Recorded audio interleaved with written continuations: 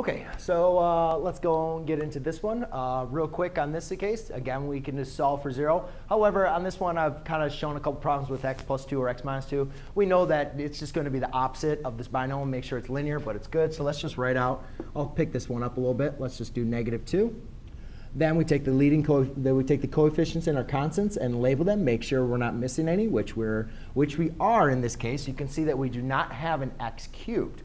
See, this case is this polynomial in descending order goes x to the 4th. There should be x to the cube, so we know that we could rewrite that as x to the 4th plus 0x cubed minus 5x squared plus 4x plus 12. Right? If we're going to put this in descending order, because 0 times x cubed is just going to be 0. But we need to make sure we include that place value. So we'll have a 1, 0, -5, 4, and 12. All right? So now let's go and go through the process. Again, the first one is the easy one. We'll bring that down, which is a 1. Then we always multiply diagonally, add vertically. 1 times -2 is -2. 0 plus -2 is going to be -2. -2 times -2 is a positive 4.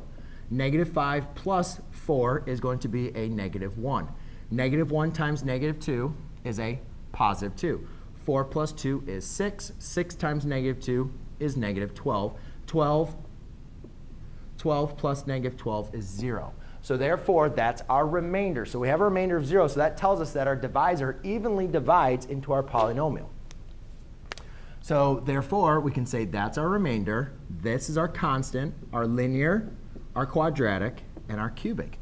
Therefore, the quotient for this problem, remember, these are going to be your coefficients and your constant for your quotient. So therefore, I'm just going to take my purple letter and write it as the coefficient of each one of these terms. So my quotient will be x cubed minus 2x squared minus x plus 6. And since I have a remainder 0, that will be my final answer. Thanks.